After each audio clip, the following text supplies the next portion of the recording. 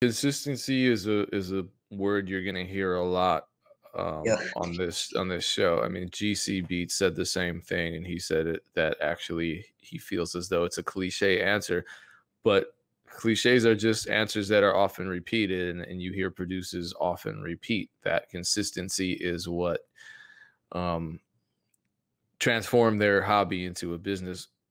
What specifically changed in your routine or in your habits or in your mind state that contributed to that level of consistency?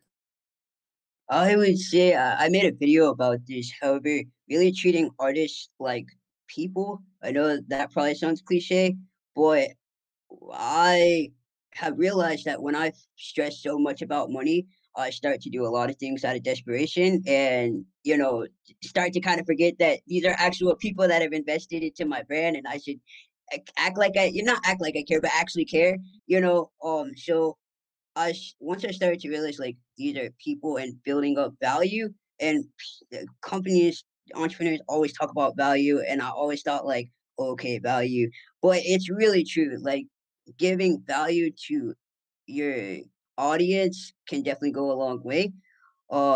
And I also realized that it was a process. I think a lot of times when I tried to rush certain things, I may have gotten a result, but it wasn't either a long-term result or the result I was really looking to get. So I would say treating my customers like humans and also finding out who my customer base is and just studying. I've noticed that's one thing a lot of people just want the answer like this and they don't really take the time to study information. There's a lot of resources, just like BeatStars has a bunch of resources that you can find for free with people talking about what they've done step by step.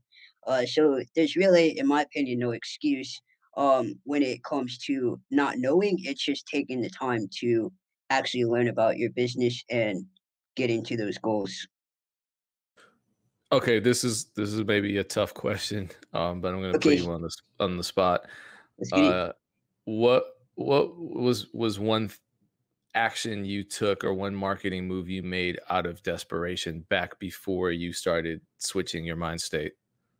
Oh, I mean, I sold beats like I sold exclusives at like $50. Like I just to make some money. And I still look back on that, I'm like, dang, why did I do that? But I would do certain things out of like I know people will buy this, so I'm gonna just do it. I'm gonna sell, $50 exclusives, which there's nothing wrong with that if that's what you do. But for me, I knew that long term, that's not something I could have continued doing. So I definitely did that out of desperation, um, in regards to my business.